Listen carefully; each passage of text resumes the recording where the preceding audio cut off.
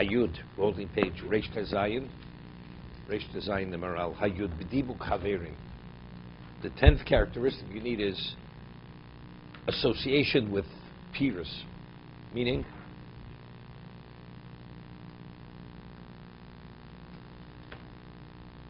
we're just in the middle of this. Just Ki ha'odom kasher hu yichidi einu mekabel Torah. As an individual, you cannot receive Torah. You don't have the capacity. Perakam detainis of Rabbi Yossi, Rabbi Chanina, ma'idich siv cherev al habadim. The sword should come upon the badim. V'noalu cherev al soneim shaltim echachomim she'oskim b'Torah bad bevad. V'lo od el shemetapshin.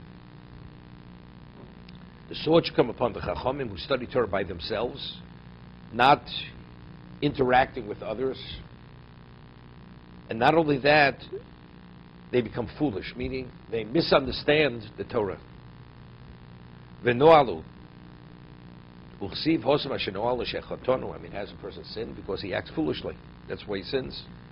V'gam dover ze biyarun l'malei etzel shnaim sheyoshim v'oskim b'Torah ki ikar Torah al yidei shnaim davka. Torah has to be minimally, you have to have two people involved.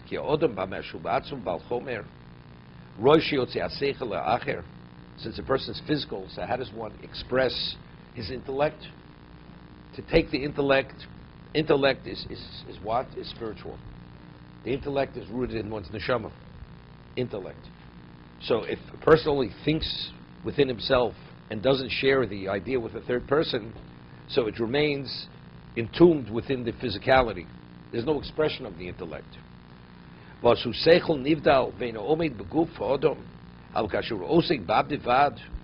when each person studies for himself and doesn't express his intellect with a third party,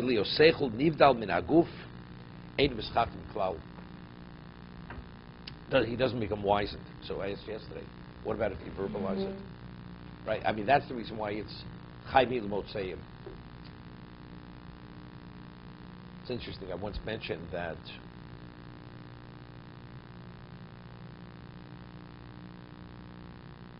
it says if Moshe Rabbeinu wouldn't have broken the luchos, Torah would have never been forgotten. It would have been so emblazoned on their neshamos, it would have been retained forever. But when the luchos were broken, as the Gemara says, the letters drifted upward, heavenward, that was an indication of the forgetting of Torah. It just faded out.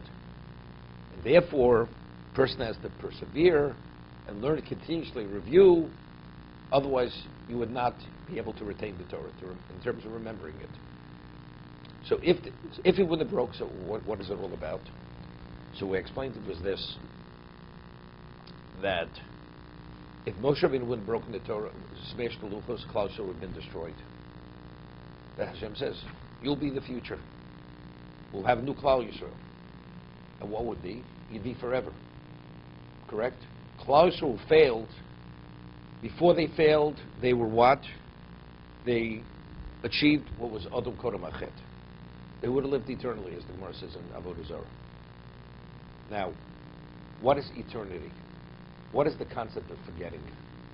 Forgetting is what? Is regression, deterioration. What is death? In the physical sense. Right? Over time. You advance, you reach a certain point in life, then you start regressing. Things start winding down. And eventually, when the person dies, there's a decomposition process. And over time, eventually it reverts back to dust. That's the decomposition process. The chet, death of intellect, forgetting is the death of the intellect. That's what it was. If they wouldn't have been chote with the chet egel, the physicality would have been spiritualized. The concept of regression had no relevance to them. Because within the spiritual context, everything is continuous. It's eternal. But the moment they sinned, and now you're subject to death, now you begin forgetting. What forgetting is to the, what death is to the body, is forgetting is to the mind. That's what it is. That's fading out. It's a fading out process. So therefore, but that's only within the physical. When does it take on a spiritual? If you share it with someone, then it becomes more spiritual. It's more spiritual.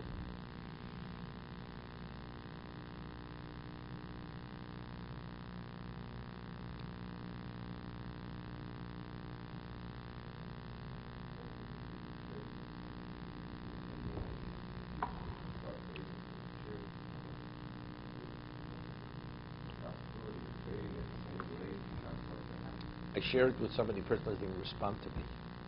But I share it. It's not, there's no back and forth necessarily. Just expressing it that another person absorbs, and here's what I say. Right? So there's no back and forth. It's a different level. So I asked the question, what about just verbalize it? Nobody, you're not talking to anybody, you're talking to yourself. But you actually articulate and you verbalize it. I mean, the Gemara says it seems to be by yourself. Nobody else is there. But the ways he's explaining it, you don't need a third party, right? Even by yourself.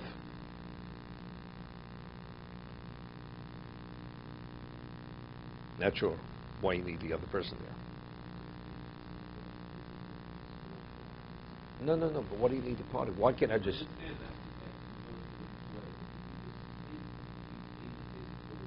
But he's saying because you're expressing it, the body is physical, and when it leaves the body, expression of intellect. But I think he's alluding to it, because he says,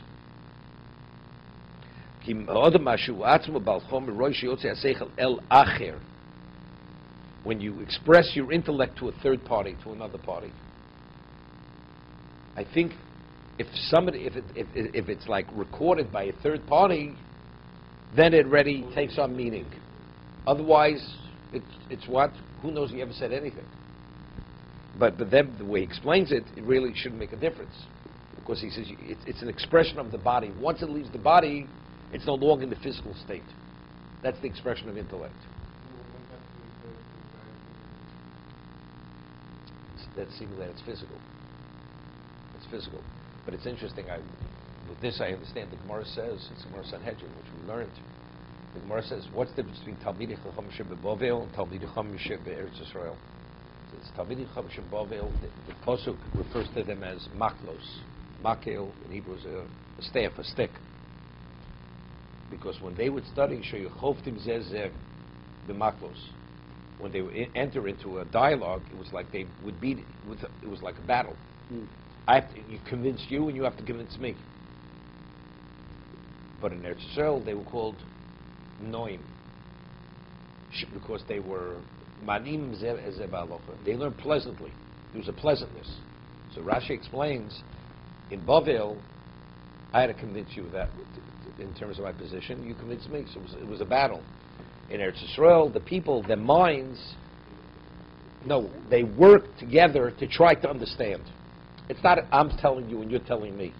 We're working together.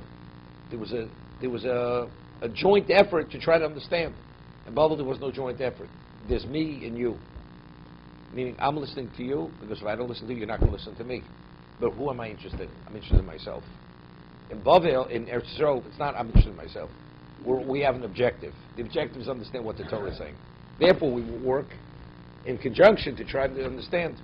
Therefore, it's called Noam. It's pleasant. Eretz Yisrael is pleasant. And that's why I always learned that's Avir Ara Machkim. There was a clarity in Eretz Yisrael which they didn't have in Bavel. So what I'm saying is, what's the whole thing? When I'm interested in it for myself, that's Chomer. That's Chomer. In Eretz Yisrael, where they're in it, L'Shem Shemaim, what is Hashem saying? That's Noam. That's pleasant. That's Droched Darchino Cholisah Dezer Shalom. That's Noam. Eretz Yisrael is Noam. Bavel is not Noam. That's why Bavel is referred to as Eretz Chashucha. It's a darkened land, right? It was a darkened because of the Golos being outside. Therefore, to be able to come about, you don't see it right. Because if you see the value of working together, you're not going to be in a struggle with one another.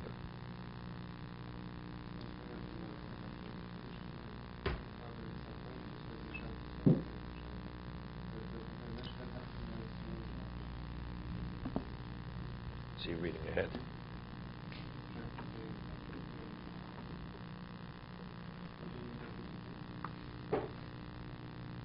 No.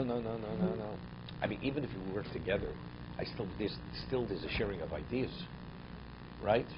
Let's say, yeah, but there's a goal. I mean, you tell me something, say, it can't be, right? It's like you want to sell me a product where you tell me it's gold and it turns out to be whatever it is. It's lead. That's what you're telling me.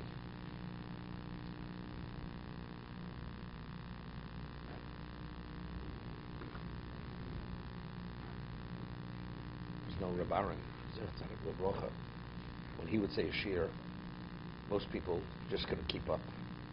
That is the way his mind worked.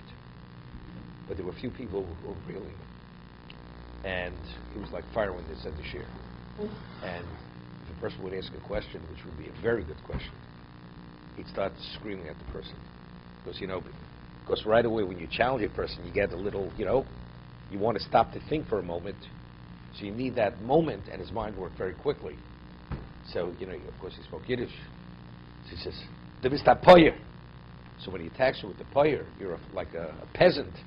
So right, he has time to think about your question. You understand? So the more he would use those expressions, that was an indication the question was a good question. It was a good point. Otherwise, he wouldn't even respond to the person's question. Rabbaran.